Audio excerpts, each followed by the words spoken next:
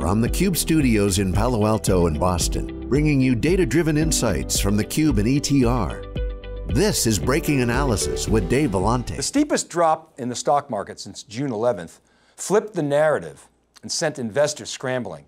Tech got hammered after a 2-month run, and people are asking questions. Is this a bubble popping, or is it a healthy correction? Are we now going to see a rotation into traditional stocks like banks and maybe certain cyclicals that have lagged behind the technology winners? Hello everyone, and welcome to this week's episode of Wikibon's CUBE Insights powered by ETR. In this breaking analysis, I want to give you our perspective on what's happening in the technology space and unpack what this sentiment flip means for the balance of 2020 and beyond. Let's look at what happened on September 3rd, 2020. The tech markets recoiled this week as the NASDAQ composite dropped almost 5% in a single day. Apple's market cap alone lost $178 billion. The big four, Apple, Microsoft, Amazon, and Google, lost a combined value that approached $500 billion. For context, this number is larger than the gross domestic product for countries as large as Thailand, Iran, Austria, Norway, and even the UAE, and many more. The tech stocks that have been running due to COVID, well, they got crushed. These are the ones that we've highlighted as best positioned to thrive during the pandemic. You know, the work from home, SaaS, cloud, security stocks. We really have been talking about names like Zoom, ServiceNow, Salesforce, DocuSign, Splunk, and the security names like CrowdStrike, Okta, Zscaler. By the way, DocuSign and CrowdStrike and Okta all had nice earnings beats, but they still got killed, underscoring the sentiment shift. Now, the broader tech market was off as well on sympathy, and this trend appears to be continuing into the Labor Day holiday. Now, why is this happening and why now? Well, there are a lot of opinions on this, and first, many, like myself, are relatively happy because this market needed to take a little breather. Now, as we've said before, the stock market, it's really not reflecting the realities of the broader economy. Now, as we head into September in an election year, uncertainty kicks in. But it really looks like this pullback was fueled by a combination of an overheated market and technical factors. Specifically, take a look at volatility indices. They were high and rising, yet markets kept rising along with them. Robinhood millennial investors who couldn't bet on sports realized that investing in stocks was as much of a rush and potentially more lucrative. The other big wave, which was first reported by the Financial Times, is that SoftBank made a huge bet on tech and bought options tied to around $50 billion worth of high-flying tech stocks. So the option call volumes skyrocketed. The call versus put ratio was getting way too hot, and we saw an imbalance in the market. Now, market makers will often buy an underlying stock to hedge call options to ensure liquidity in these cases. So to be more specific, delta in options is a measure of the change in the price of an option relative to the underlying stock. And gamma is a measure of the volatility of the delta. Now, usually volatility is relatively consistent on both sides of the trade, the calls and the puts, because investors often hedge their bets. But in the case of many of these hot stocks, like Tesla, for example, you've seen the call skew be much greater than the skew on the downside. So let's take an example. If people are buying cheap, out-of-the-money calls, a market maker might buy the underlying stock to hedge for liquidity. And then if Elon puts out some good news, which he always does, the stock goes up. Market makers have to then buy more of the underlying stock. And then algos kick in to buy even more. And then the price of the call goes up. As it approaches its at-the-money price, this forces market makers to keep buying more of that underlying stock. And then the melt-up continues until it stops. And then the market flips like it did this week. When stock prices begin to drop, then market makers were going to rebalance their portfolios and their risk and sell their underlying stocks, and then the rug gets pulled out from the markets. And that's really why some of the stocks that have run dropped so precipitously. Okay, why did I spend so much time on this? And why am I not freaking out? Because I think these market moves are largely technical versus fundamental. It's not like 1999 where you had a double whammy of technical rug pulls combined with poor underlying fundamentals for high-flying companies like CMGI and Internet Capital Group, whose businesses, they were all about placing bets on .coms that had no business models other than non-monetizable eyeballs. All right, let's take a look at the NASDAQ and dig into the data a little bit. And I think you'll see what I mean and why I'm not too concerned. This is a year-to-date chart of the NASDAQ, and you can see it bottomed on March 23rd at 6860, and then ran up until June 11th and had that big drop, but was still elevated at 94.92. And then it ran up to over 12,000 and hit an all-time high. And then you see the big drop. And that trend continued on Friday morning. The NASDAQ composite traded below 11,000. It actually corrected to 10% off its high, 9.8% to be precise. And then it snapped back. But even at its low, that's still up over 20% for the year. In the year of COVID, would that have surprised you in March? It certainly would have surprised me. So to me, this pullback is sort of a relief. It's good and actually very normal and quite predictable. Now, the exact timing of these pullbacks, of course, on the other hand, is not entirely predictable, not at all, frankly, at least for this observer. So the big question is, where do we go from here? So let's talk about that a little bit. Now, the economy continues to get better. Take a look at the August job report. It was good. 1.4 million new jobs, 340,000 came from the government. Well, those are positive numbers. And the other good news is it translates into a drop in unemployment under 10%. It's now at 8.4%. And this is really good relative to expectations. Now, the sell-off continued, which suggested that the market wanted to keep correcting. So that's good. Maybe some buying opportunities would emerge over the next several months. The market snapped back, but for those who have been waiting, I think that's going to happen.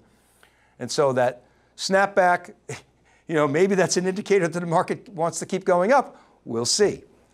But I think there are more opportunities ahead because there's really so much uncertainty. What's going to happen with the next round of the stimulus?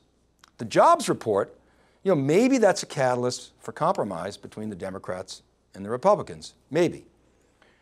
The U.S. debt is projected to exceed 100% of GDP this calendar year. That's the highest it's been since World War II. Does that give you a good feeling? It doesn't give me a good feeling. And when we talk about the election, that brings additional uncertainty. So there's a lot to think about for the markets. Now, let's talk about what this means for tech. Well, as we've been projecting for months with our colleagues at ETR, despite what's going on in the stock market and its rise, there are those real tech winners. We still see a contraction in 2020 for IT spend of -5 to 8%. And we talk a lot about the bifurcation in the market due to COVID accelerating some of these trends that were already in place, like digital transformation and SaaS and cloud. And then the work from home kicks in with other trends like video conferencing and the shift to security spend. And we think this is going to continue for years. However, because these stocks have run up so much, they're going to have very tough compares in 2021. So maybe time for a pause. Now let's take a look at the IT spending macroeconomics. This data is from a series of surveys that ETR conducted to try and better understand spending patterns due to COVID. Those yellow slices of the pies show the percent of customers that indicate that their budgets will be impacted by coronavirus. And you can see that there's a steady increase from mid-March, which bled into April, and then you can see the June data. It goes from 63% saying yes, which is very high, to 78%, which is very, very high. And the bottom part of the chart shows the degree of that change. So 22% say no change in the latest survey, but you can see much more of a skew to the red declines on the left versus the green upticks on the right-hand side of the chart. Now take a look at how IT buyers are seeing the response to the pandemic. This chart shows what companies are doing as a result of COVID in another recent ETR survey. Now of course, it's no surprise, everybody's working from home, nobody's traveling for business, not nobody, but most people aren't. We know that. But look at the increase in hiring freezes and freezing new IT deployments and the sharp rise in layoffs. So IT is yet again being asked to do more with less. They're used to it. Well, we see this driving an acceleration to automation, and that's going to benefit, for instance, the RPA players, cloud providers, and modern software vendors. And it will also precipitate a tailwind for more aggressive AI implementations. And many other selected names are going to continue to do well, which we'll talk about in a second. But they're in the work from home, the cloud, the SaaS, and the modern data sectors. But the problem is, those sectors are not large enough to offset the declines in the core businesses of the legacy players, who have a much higher market share. So the overall IT spend declines. Now, where it gets kind of interesting is the legacy companies, look, they all have growth businesses. They're making acquisitions, they're making other bets. IBM, for example, has its hybrid cloud business in Red Hat. Dell has VMware, and it's got work from home solutions. Oracle has SaaS and cloud. Cisco has its security business, HPE, its as a service initiative, and so forth. And again, these businesses are growing faster, but they are not large enough to offset the decline in core on-prem legacy and drive anything more than flat growth overall for these companies at best. And by the time they're large enough, we'll be into the next big thing. So the cycle continues. But these legacy companies are going to compete with the upstarts, and that's where it gets interesting. So let's get into some of the specific names that we've been talking about for over a year now and make some comments around their prospects. So what we want to do is let's start with one of our favorites, Snowflake. Now Snowflake, along with Asana, JFrog, Sumo Logic, and Unity, has a highly anticipated upcoming IPO. And this chart shows new adoptions in the database sector. And you can see that Snowflake, while down from the October 19 survey, is far outpacing its competitors, with the exception of Google, where BigQuery is doing very well. But you see Mongo and AWS remain strong, and I'm actually quite encouraged that it looks like Cloudera has righted the ship, and you kind of saw that in their earnings recently. But my point is that Snowflake is a share gainer, and we think will likely continue to be one for a number of quarters and years if they can execute and compete with the big cloud players. And that's a topic that we've covered extensively in previous breaking analysis segments. And as you know, we think Snowflake can compete. Now let's look at automation. This is another space that we've been talking about quite a bit. And we've largely focused on two leaders, UiPath and Automation Anywhere. But I have to say, I still like Blue Prism. I think they're well positioned. And I especially like Pegasystems, which has for years been embarking on a broader automation agenda. What this chart shows is net score, or spending velocity data, for those customers who said they were decreasing spend in 2020. Those red bars that we showed earlier are the ones that are decreasing. And you can see both Automation Anywhere and UiPath show elevated levels within that base where spending is declining, so that's a real positive. Now Microsoft, as we've reported, is elbowing its way into the market with what is currently an inferior point product, but it's Microsoft, so we can't ignore that. And finally, let's have a look at the all-important security sector, which we've covered extensively and put out a report recently. So what this next chart does is cherry picks a few of our favorite names and shows the net score, or spending momentum, and the granularity for some of the leaders and emerging players. All of these players are in the green, as you can see in the upper right, and they all have decent presence in the data set as indicated by the shared ends. Okta is at the top of the list with 58% net score. Palo Alto, they're a more mature player, but still they have an elevated net score. CrowdStrike's net score dropped this quarter, which was a bit of a concern, but it's still high. And they're followed by SailPoint and Zscaler, who are right there. The big three trends in this space right now are cloud security, identity access management, and endpoint security. Those are the tailwinds. And we think these trends have legs. And remember, net score in this survey is a forward-looking metric, so we'll come back and look at the next survey, which is running this month in the field from ETR. Now, everyone on this chart has reported earnings except Zscaler, which reports on September 9th. And all of these companies are doing well and exceeding expectations. But as I said earlier, next year's compares won't be so easy. Oh, and by the way, their stock prices, they all got killed this week as a result of the rug pull that we explained earlier. So we really feel this isn't a fundamental problem for these firms that we're talking about. It's more of a technical in the market. Now, Automation Anywhere and UiPath, we really don't know because they're not public, and I think they need to get their house in order so they can IPO. So we'll see when they make it to public markets. I don't think that's an if.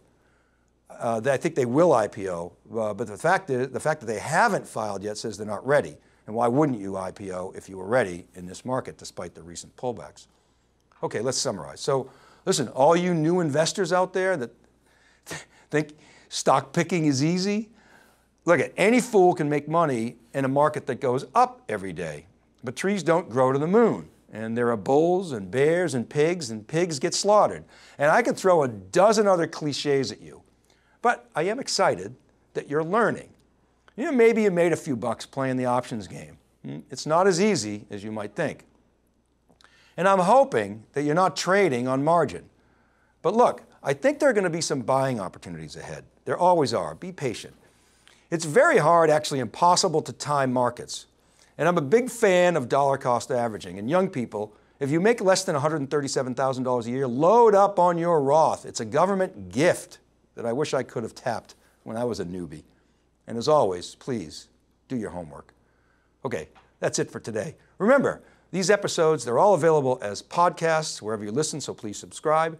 I publish weekly on wikibon.com and siliconangle.com, so check that out, and please do comment on my LinkedIn posts. Don't forget, check out etr.plus for all the survey action. Get in touch on Twitter, I'm @dvellante, or email me at david.vellante@siliconangle.com. This is Dave Vellante for theCUBE Insights powered by ETR. Thanks for watching, everyone. Be well, and we'll see you next time.